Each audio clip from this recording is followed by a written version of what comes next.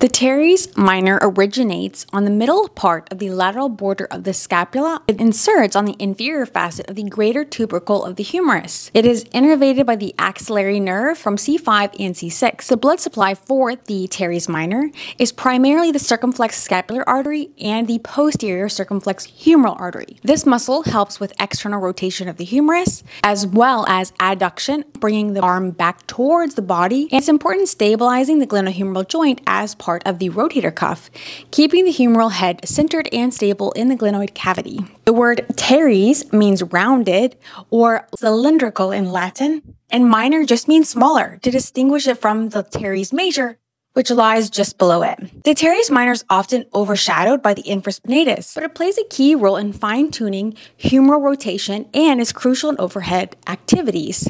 It is tested especially with the hornblower sign. Patients with teres minor weaknesses cannot externally rotate the arm when the arm is elevated.